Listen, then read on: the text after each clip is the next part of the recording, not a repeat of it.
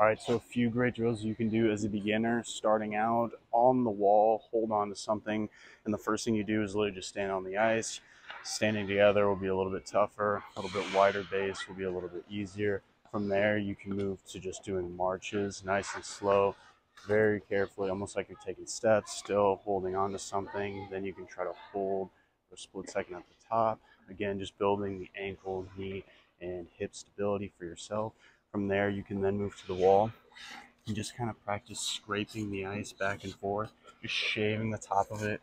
This is kind of mimicking like what we would do when we're actually skating. So you can do this for a really long time.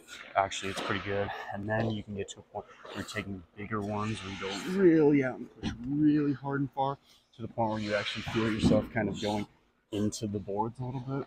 You just see holding on the whole time. From there, what I would do is to hold on and then start doing pushes off one leg where you're using that other leg to just guide you. Just pushing off, turn around, push off, push off, push off.